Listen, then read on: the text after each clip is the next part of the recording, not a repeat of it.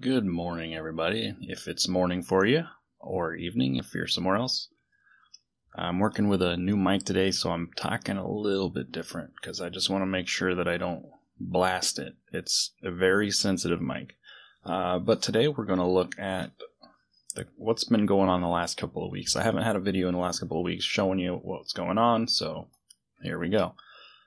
Unfortunately, I got a little bit sidetracked with a scorecard tool because I was watching some baseball games and I really just wanted to make a digital version of the paper scorecards I'd been using so that I wouldn't have to keep printing them and stuff like that. So this is my first attempt at the scorecard, and I want to warn you, it is ugly. I mean, this is kind of what a normal scorecard looks like. You've got the innings at the top here. In case you have extra innings, it goes all the way to 14. It's got some totals down here for runs and hits and whatnot. And then you've got a list of players. The problem with this is, as you can see, this blue square here, this blue rectangle, is the view of my game. And this scorecard is huge.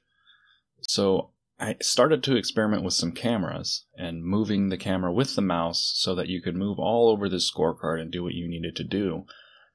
But the problem is that that was kind of bringing new challenges as far as making the mouse move in the way you wanted it to and move it smoothly and not really just hurt your eyes with all of the little details that are on this scorecard. So what I ended up doing was trying to think a little bit more like a programmer.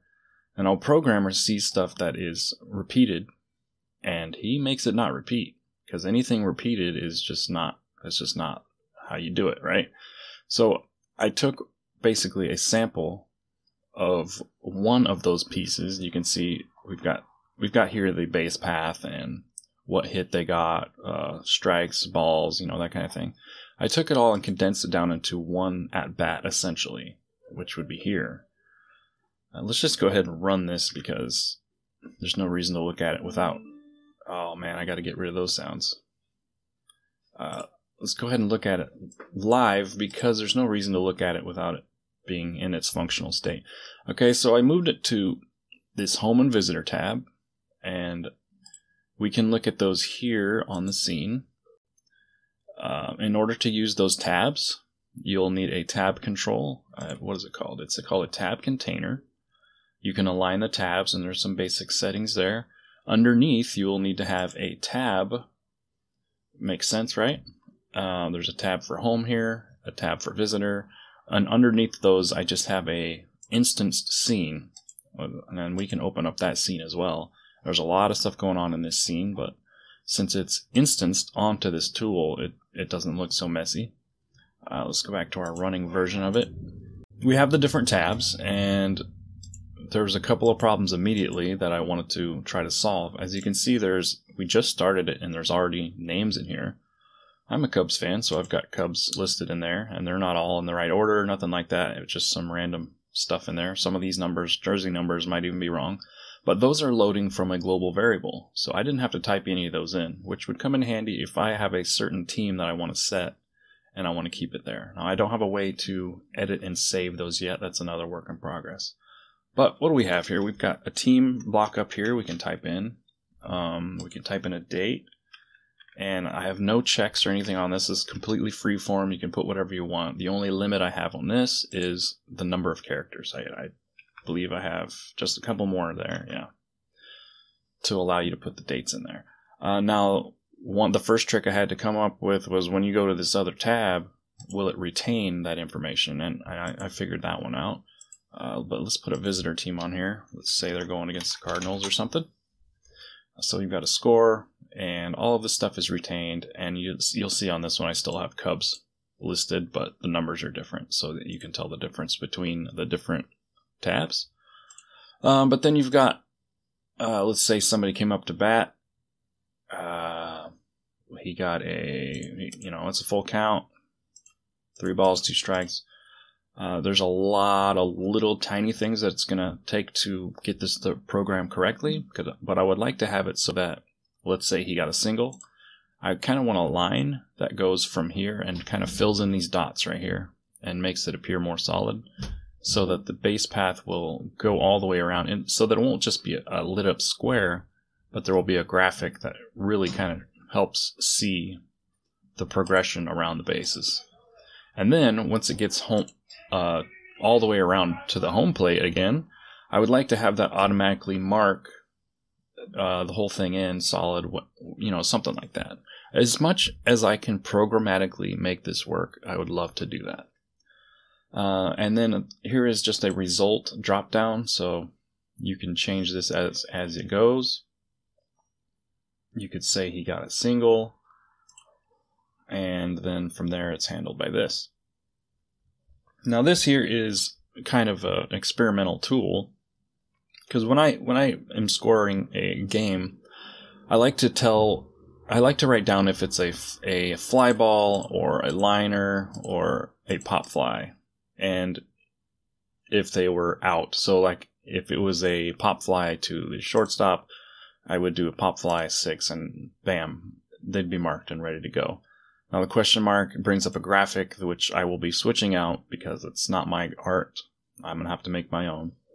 But that will remind people of the player positions in case they need that. You can turn that off again. But then more complicated plays, like if it's a double play, I could say 6-4-3, shortstop to the second baseman to the first baseman. I would record that based on the order I clicked them in. So if it could be any number of players. I could just say, let's say the third baseman threw it to the shortstop, who threw it to first. I mean, I want to record that order in which I clicked those, and have that be what's saved as what happened during the play. I hope that makes sense. And then down here we have outs. This is going to hopefully be automated as well. Right now they're just toggle buttons. You can click them yourself. But I would like to have it so that this program and this tool is smart enough to know that when he's out, it will mark it. And that there's a lot of little complicated things that will come along with that, but we'll get there when we get there. Now down here we also have this substitution, because during a game, at any time, one of these batters could be switched out. So I want to have a tool down here to add a jersey number and what position he's going in for.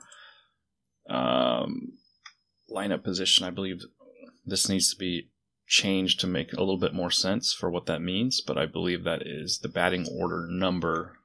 I don't know why that block's so wide for that, but and then the inning that he came in. So we'll say 7th inning and who it is. And then we would hit the sub button right now that does nothing, but eventually that will plop that into the lineup and save it.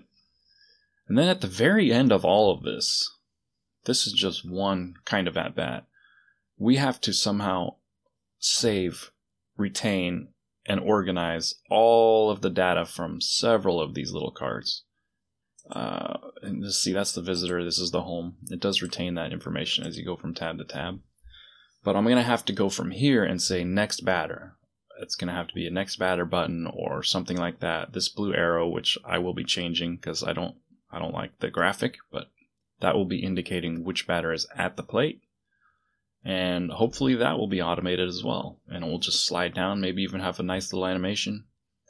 A lot of little tiny little things to work on, but that's what I spent the last couple of weeks working on.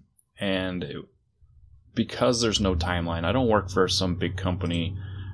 I'm free to work on whatever I feel like working on at the time, but it also means that actually put me behind quite a bit on actually making this a complete game. So the next couple of weeks, I kind of want to get out of that scorecard tool, because that is kind of sort of a bonus feature that has not a whole lot to do with the game. And I'd like to get back to actually playing some baseball and getting the players moving right and getting the fielders moving right and working out all the logistics and the vectors and all the whatnot there. But for this episode, the new controls that I worked on were just the tab, tab container, and tabs. They were pretty straightforward to use. Didn't have a whole lot of troubles there, but if you had questions, I'm sure I could do a little bit of reading and figure it out, or there's probably a video out there already. But that's how those work. And that's all that's happened. In the next couple of weeks, I'm going to be going back to the normal big game here and working on it. And I'll see you guys then. See you later.